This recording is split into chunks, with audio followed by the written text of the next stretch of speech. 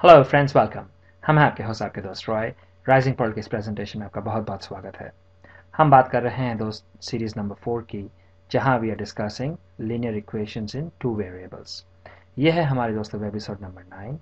आज हम बात करेंगे equation of line which is passing through the origin. ना आपने देखा है दोस्तों, हमारे वेबिसोड 8 एंड वेबिसोड 7 में we talked about equations of line which is passing through x-axis and y-axis. So आज we are going to specifically talk about equations of line passing through the origin. So हमने देखा है दोस्तों कि कैसे करके अगर आपको सिंपली इक्वेशन लीनियर इक्वेशन दी जाती है, मान लीजिए x equals to something, right, से in this case x equals to 3, या फिर x इक्वल्स टू -5, या फिर x इक्वल्स टू 5/2, या फिर x इक्वल्स टू 1/√2। आपने देखा है दोस्तों, for each of these cases हम जो लाइन ड्रॉ करेंगे ग्राफ में, ये जो लीनियर इक्वेशंस है, all of these linear equations they actually will give you, अगर आप इसे ड्रॉ करते हो, हमने रफली यहाँ पे कोऑर्डिनेट एक्सिस ऐसे करके बनाई है। This is your y axis and y dash, this is your x axis, x dash. So आप देखोगे all of these जो है, they will give you equations of lines which are parallel to y axis. So ये जो positive है x equal to 3 या x equal to 5/2, 1/√2, all of these will give you lines like these parallel to y axis. So x 0 से एक certain distance आप x में जाते हो, in this case x equals 3, या फिर x equals 5/2, या x equals 1/√2, and that distance remains constant throughout the whole line, right? So these type of equations, they give us x equals something matlab parallel to y axis, right? We have seen this also in our webisode 7. Similarly दोस्तों, अगर आपको यहाँ पे x equals negative some number है, you know that will give you a line which is something like this, which is 0 से आपको negative x के उस value तक जानी है, in this case -5, and then you get a parallel line to y axis. Similarly friends, in the last webisode 8, we saw अगर आपके पास y equal to 1, या फिर y equals to minus say 3, या फिर y equals to √3, या फिर y equals to -1/5, अगर आपको ऐसे करके कोई वैल्यू दी जाती है y equals समथिंग, आपको मालूम है friends what basically means is, अगर आप सेम आप ऐसे करके कोऑर्डिनेट एक्सिस ड्रॉ करते हो, सो y इक्वल टू समथिंग का मतलब है you will get line which is parallel to x axis. सो अगर y की पॉजिटिव वैल्यू है, in this case 1/√3, you will get the line above y axis, मतलब 0 से पॉजिटिव डायरेक्शन में y जाओगे तो आपको वो लाइन मिलेगी। Similarly, अगर y equals to negative something, -3 या -1/5, these lines will be over here. This is also दोस्तों what we have seen in our last episode. So आज बात करेंगे friends, a special kind of line equations that actually give us line passing through the origin. So आपको मालूम है दोस्तों, origin is basically जहाँ पे ये दोनों coordinate axes they intersect, right? This is origin. This is origin. So आज हम बात करेंगे, is there a special type of equation or equations which give us line that passes through the origin? Now एक काम करते हैं friends. Now we have solved this particular example many times, and हमने देखा है कि जब हम ये equation solve करते हैं, this is just any other linear equation in two variables, आपकी ax plus by plus c format में है। हमने देखी है through all these webisodes that we have gone through from webisode 2 through 8 कि कैसे करके how we write linear equation in two variables, how we solve linear equations in two variables, कैसे करके we have infinite many solutions, and then how we graphically represent them, and then graph जब draw करते हैं, that we always get straight line for each and every of the linear equations, right? We have covered this also in all our past webisodes, webisode 1 through 8, right? Now अभी दोस्तों, so इसकी इस particular linear linear equation in two variables की अगर आप graph बनाते हो, right, you will get something like this. सो यहाँ पे दोस्तों ग्राफ पेपर पे we have actually drawn this graph आपके लिए पहले से. सो ना हमने ये भी देखी है दोस्तों कि हाउ हर एक जो लिनियर हर एक जो स्ट्रेट लाइन होती है उसकी आइडेंटिटी होती है, एंड उसे हम रिकग्नाइज करते हैं by the equation that created the line. So in this case 2y equal to x plus 5, और उसे हम लाइन के ऊपर ऐसे करके लिखते हैं. और स्ट्रेट लाइन को we always put a arrow on both ends of the straight line, right, to show that arrow is continuous, so that a straight line will go indefinitely on both sides. एक और चीज दोस्तों हमने देखा कि जब कभी आपको अगर आपको ग्राफ ड्रॉ करनी है, you have to take at least 2 points, क्योंकि आपको मालूम है if you get any 2 points, then if you draw a straight line through them, there is only one straight line possible through 2 points. So अगर आपको एक unique straight line बनानी है, you can take any 2 points या फिर 2 ordered pair which are solution, and you can draw the straight line. Now दोस्तों, so we saw कि normally you have straight lines going like this. Then last 2 episodes में we also saw lines which were parallel to a y-axis going like this, right? And then we saw straight lines which are parallel to x-axis going like this. Now today दोस्तों we are going to explore some other kind of lines, right? Now ये हम इसे बता रहे हैं special case 3. Special case 1 was equations of lines going parallel to the y-axis. जो special case 2 थी, we talked about equations of lines going parallel to x-axis. अभी दोस्तों मान लीजिए आपके पास एक equation है y equals to 2x करके. So when you have something like y equal to 2x, इसे दोस्तों हम कैसे करके लिख सकते हैं? So what we can say is, चलिए y equals to 2x है. आपको मालूम है कि जब हम values लिखते हैं to find out solution, we always want to express one variable in terms of the other variable, right? So यहाँ पे एक काम करते हैं, let us take some values for x and then we will find out corresponding value for y. Now so चलिए एक काम करते हैं दोस्तों, at x equals to 0, y will be equal to 2 times x, which is 0, so y will be 0, right? Now so x 0 होने से y 0, so this basically tells us एक ordered pair है, x 0 है, y 0 है. Now चलिए let us take x equals to 2. अगर आप x 2 लेते हो, then y will be equals to 2 times 2, so y will be equal to 2 times 2 is 4.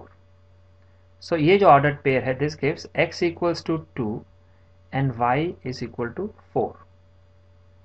Now चलिए दोस्तों, let us take one final value. x equals to 3 लेने से y equals to 2 times 3, so 2 3 is 6. So इसके लिए ordered pair है, x है 3 actually, x है 3 and y है 6. Now चलिए दोस्तों, इसे let us draw a graph for this. So हम क्या करते हैं, पहले हम अपनी टेबल बना लेते हैं. Now एक चीज दोस्तों आप नोटिस करोगे, हमने अब तक जितने सारे एग्जांपल्स ली है, we have at least shown you 3 ordered pairs और 3 solutions ग्राफ ड्रॉ करने के पहले. लेकिन जैसे हम आपको बता रहे हैं दोस्तों, आपको कोई भी स्ट्रेट लाइन ड्रॉ करने के लिए all you need is 2 points. आपको 3 ordered pair की जरूरत नहीं है. So मान लीजिए if you're running out of time, अगर आप 3 पेयर लेते हो, that is probably the ideal. And इसलिए ये आइडियल है दोस्तों, क्योंकि आपको मालूम है for any 2 pairs, any 2 ordered pair is sufficient for you to draw a straight line. अगर आप 3 ऑर्डर्ड पेयर लेते हो, it will give you a confirmation कि आपकी line is ended going through the third point also. ना चलिए, आपको मालूम है दोस्तों, to draw the graph what we have to do is, हम एक ऐसे करके एक टेबल बनाते हैं and then we divide it into 2 parts. ऊपर लिखते हैं x, नीचे लिखते हैं y, and then यहाँ पे हमारे पास 3 ordered pair है, so we will divide this space into 3 parts. So मान लीजिए let us do this and we will do this, and अभी हर एक में we will put the value of x and y. So पहली वाली है x0 y0, second है x2 y4 and third है x3 y6. अभी दोस्तों इसे हम ग्राफ में प्लॉट करेंगे. सो जब आप वो करते हो friends, what you will see is, सो ये है हमारी ग्राफ पेपर एंड हमने यहाँ पे we have drawn our coordinate axis. ये है हमारी एक्स एक्सिस,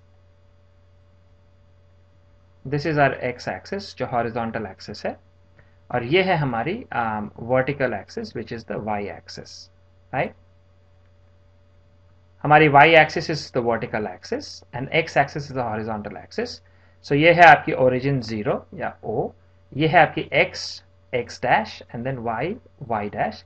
आप नोटिस कर रहे हो यहाँ पे दोस्तों हमने दो स्पेसेस को 1 यूनिट कंसिडर की है, दैट इज यहाँ पे हमने ऐसे करके यहाँ से दो स्पेसेस को 1 यूनिट कंसिडर की है। आई मीन अगर आप चाहते थे तो आप you could have done 1 space per unit also. So again friends, आप अगर स्केल से when you are doing the graph, so you can use any of the centimeter or few centimeters as 1 unit. It is totally up to you. So now friends, let us plot the points. So पहली point हमने देखी है x0 y0. So आपको मालूम है 0 0 is your point right over here, क्योंकि origin की जो coordinates है वो है 0 0, right? So ये वाली जो point है आपकी, this is 0 0. Then हमने ली है x equal to 2, y equal to 4। तो आप x2 मतलब आप 0 से 2 यूनिट x के तरफ चलोगे एंड देन यहां से you will go 4 unit, so 2 and y equal to 4।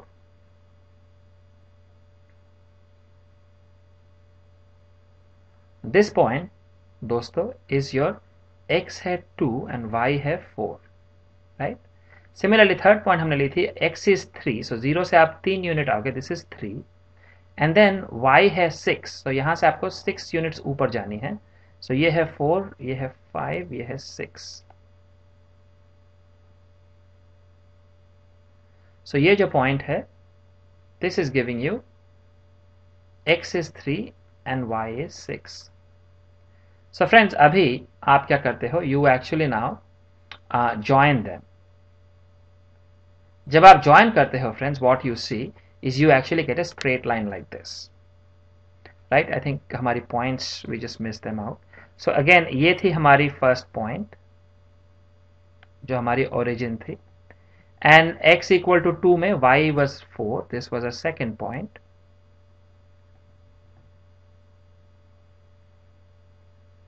and then third point was x3, y equal to 6, ये थी हमारी third point. So this one was actually 0 0. This point है हमारी x है 2, y है 4, and this is x है 3 and y है 6. And like we always do, हमें both sides को we have to mark them with arrows. And then इस line की दोस्तों the identity of this line और इस line की जो equation है वो है y equals to 2x. ना दोस्तों आप एक चीज नोटिस करोगे, ये जो लाइन है this line is actually passing through the origin, right. जब हमने ये लाइन ड्रॉ की है आप नोटिस करोगे this line is going through the origin. आपको मालूम है स्ट्रेट लाइन के ऊपर कोई भी पॉइंट हो that will be solution to your equation, right. सो इसका मतलब ये हुआ दोस्तों दैट ये जो है all of these points are solution to our equation. सो हमने देखा कि this type of line that is y equals to 2x, या फिर आप अगर इसे जनरलाइज करते हो you will write something like y equals to any constant times x। अगर आपकी equation is in this format, चलिए कांस्टेंट को एक काम करते हैं y इक्वल्स टू, चलिए इसे कहते हैं k x। अगर ऐसे करके कोई फॉर्म में आपको इक्वेशन दी जाती है friends, you will immediately know कि that line must pass through the origin. आपको ये मालूम नहीं है कि whether it will go like this या फिर it will go like this या how will it go, but आपको मालूम है कि y equal to kx होने से it will always go through the origin. Similarly दोस्तों इस सेम इक्वेशन को अगर you can also write this equation as, मान लीजिए डिवाइडिंग बोथ साइड्स, k आपकी कोई कांस्टेंट नंबर है, right. So dividing both sides by k करने से you will get x is equal to 1 by k times y, correct? Dividing both sides by k, and this will give you basically x is equal to a constant y. So या अगर आपकी question हो x equal to some constant x, y equal to some constant x, या फिर x equals to some constant y, no matter कैसे करके equation दी जाती है दोस्तों, these lines they must pass through the origin. So दोस्तों चलिए, now before we wrap up this series, let us do a quick recap of some of the things that we have seen so far. So हमने देखी है अगर हमें x equals to कोई constant दी जाती है, right? So this means x equal to something means जो हमारी लाइन है that will be parallel to y axis. Clearly यहाँ पे this is not a straight line, but basically दोस्तों we will have a line which is parallel to x axis, parallel to y axis, sorry. सो अगर x equal to some constant ऐसे करके दी जाती है, positive होने से it will be on the positive side of x, right? और अगर ये negative value है then you will have something on this side which is on the negative x axis. So 0 से अगर आप इस तरफ जाते हो you have negative x axis, right? So you will get something like this. Now similarly friends, हमने देखा अगर आपके पास y equal to कोई constant दी जाती है, if this is your equation, then आपके पास जो आप इक्वेशन ड्रॉ करोगे that line must be y equal to something, मतलब that line is parallel to x axis. आपको यह ध्यान में रखनी है दोस्तों, क्योंकि ये ऑपोजिट है. अगर आपको x इक्वल टू समथिंग, वो लाइन होगी parallel to y axis, y equal to something, वो लाइन होगी parallel to x axis. So parallel to x axis का मतलब ये है आपकी x axis. So whether the line will go something like this या फिर the line will go something like this, because दोनों ही पैरेलल टू x एक्सिस है, that depends on the value. अगर पॉजिटिव कोई नंबर है यहाँ पे y इक्वल टू पॉजिटिव, तो आपको ओरिजिन से you have to go towards positive y, right? और अगर ये नंबर नेगेटिव है, कांस्टेंट अगर नेगेटिव है, so you have to go towards negative y. आपको मालूम है जीरो, अगर ये आपकी जीरो है, right, this is positive y and this is negative y. Similarly अगर आपकी यहाँ पे if this is your origin, right, if this is the origin, ये है आपकी positive x, ये है negative x. और finally दोस्तों right now we have seen कि अगर आपकी equation है y equal to some constant x या फिर x equals to some other constant y, अगर आपको इस फॉर्मेट में आपको इक्वेशन दी जाती है लीनियर इक्वेशन, so उसकी ग्राफ दोस्तों will be, that graph will be something like this. That graph friends must pass basically through your origin. Now it will go something like, मान लीजिए like this, या फिर it may also go something like this. हमें exactly मालूम नहीं है कि वो ग्राफ कैसे जाएगी, बट हमें इतनी मालूम है कि that must cross pass through origin. ये है हमारी ऑरिजिन, राइट? एंड दोस्तों द रीजन इज, आप एक और चीज सोच सकते हो, बिकॉज आपको मालूम है हर एक point on the line is a solution, right? So one quick thing आप always you can see is in these type of equations, अगर आप x को 0 देते हो देन y becomes 0, right? अगर in the first one if you write x equal to 0, so y is 0 because some constant times 0 is 0. इसका मतलब है for the first one ये जो है 0 0, that is a solution to this equation, and इसका मतलब है this point must lie on the straight line. इसका मतलब है वो line must pass through the coordinate 0 0. Similarly अगर x equals to some constant y है, so in this case अगर आप y equal to 0 लेते हो, then x becomes 0. So again you get the coordinate 0 0, it satisfies this equation. इसका मतलब है the straight line that जो आपको मिलेगी इसके लिए, that must pass through 0 0, which is your origin. So दोस्तों hopefully you have been following us along on all of these webisodes of our series 4. Like हम आपसे always कहते हैं, if you have any questions, feel free to let us know and we'll be very happy to answer those for you. आज के इस वेबिसोड में इतना ही दोस्तों, अगले वेबिसोड में फिर मिलेंगे, तब तक के लिए शुक्रिया, धन्यवाद।